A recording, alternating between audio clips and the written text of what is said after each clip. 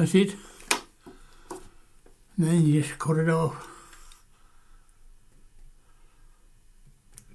And that's the fillet. And then you just squeeze this in here. And that releases it. And that is the fillet.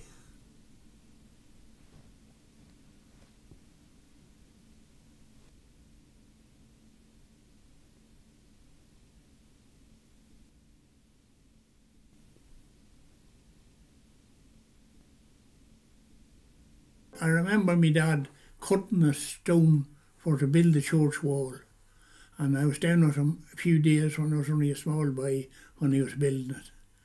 I remember that very well, but I was only very small and being only 6 or 7 years old at the time.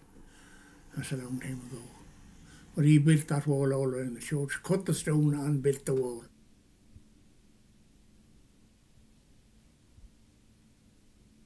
It's a lovely wall, like it's an unusual, well-built wall, I'd say. Many one remarks it. Anything to do with bodywork was done in this workshop. We built horse carts from the wheels to the last bit of the bodywork. All was done in this shop at one time.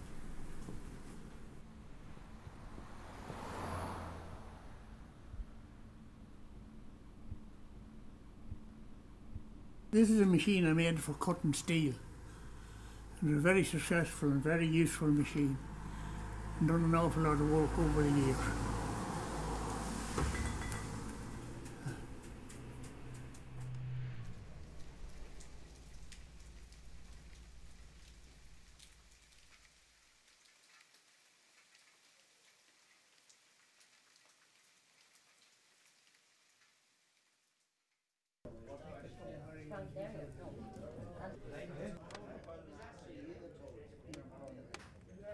Pat was out at the river, and along the river there was big stone trays with stones built up for the walls, and didn't the hook get caught in the net wire on the far side of the river, do you see? She was pulling it and it come out, and it's like it jammed in his lip. A double hook. So we had 11, he come out, and there was a woman, a neighbour living along the river, God mercy on her anyway, but she seen him covered with blood, and she come down and she brought him out to the road to see could we get a lift up a lodge. Now I hadn't arrived at the time, but who come along? Only McIntyre, the boy that owns the carpet place, and she stopped him anyway, so when he seen Pat anyway, but she says there's a doctor up the road. She said, but he'll soon be going off, he goes off at such a time. So Pat got into the car with McIntyre and he turned him back up to the doctor, and the doctor says, I can do nothing with that. He says, you'll have to go to Castlebar Hospital. Pat says, I'm not going to Castlebar Hospital. I'll go back to the room. And your man said, McIntyre says to the doctor, you haven't a pair of pliers or anything? He hadn't. So McIntyre says, I have a pair. And he went out to the car and he come in with these pliers, and he says to the doctor, a pair of vice grips and a hacksaw, that's what he come in with. A pair of vice grips and a hacksaw. And says the doctor to him, he says, that's no good to me. But if it's not, he says, I have a different one. You go out, he come in again with wire cutter. Wire cutters, that's right, what he come with. And he cut the hook anyway and got it out anyway, and they gave him a tetanus injection, and the nurse wouldn't let him go home then for half an hour. And so McIntyre couldn't wait that long. He was fidgety and everything like that, and he'd say to the nurse every few minutes, that's a strong man, he's all right, there may not be a hit wrong with him. But in 20 minutes time anyway, she says, she let him go anyway. So McIntyre got out and been the harm, and out through the door, and before he shut the outside door, he turned round and he says to the nurse, if he dies, I'll throw him back into you.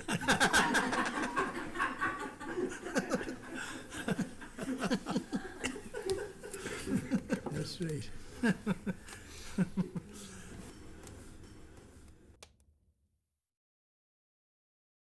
I met my wife on a visit to my uncle's, and my uncle was married to her aunt. And I got a bit of a chat with her that day, and we arranged to go to a dance the following Sunday night, which we went to a dance in Cuthill. And our partnership lasted about 2 years until she went away to Scotland to be a nurse. And then we had no contact for 2 or 3 years, and she finally come back on holidays, but she wrote me a letter before she was coming back to tell me she was coming back and she'd like to meet me. So I met her and we went to a dance when she was home, and I went out with her for the couple of weeks she was on holidays. And finally she went back and done another year, and then she come back at the end of that year, and we had another week or two together, and we finally got engaged before she finally went back to England. But she went back and she only stayed another year and she come home, and that was it. She stayed with me. We got engaged and she never went back.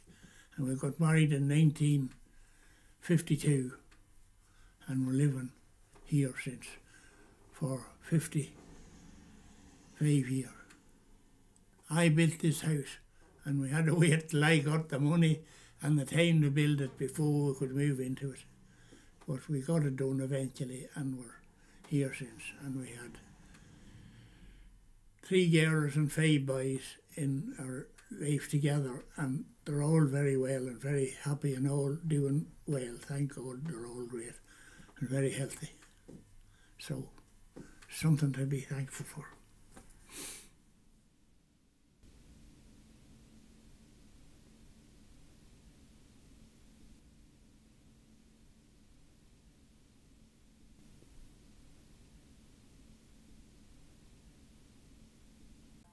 My wife was seriously ill for the last 3 or 4 months, in and out of hospital every week or two, and finally she got worse and worse and died recently.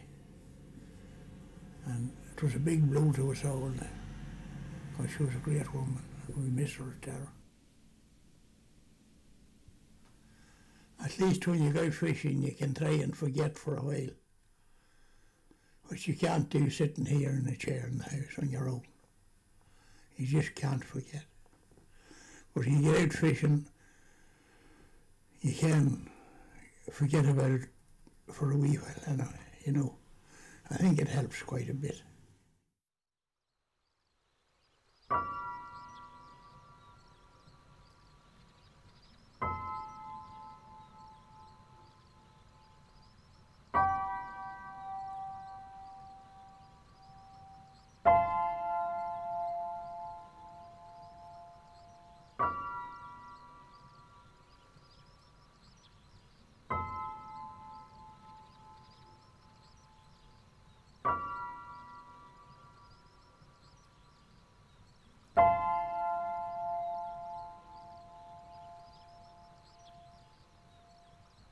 It's just the fact that you're, you know, doing something that you're interested in. It will lift your mind from your troubles, at least for a while.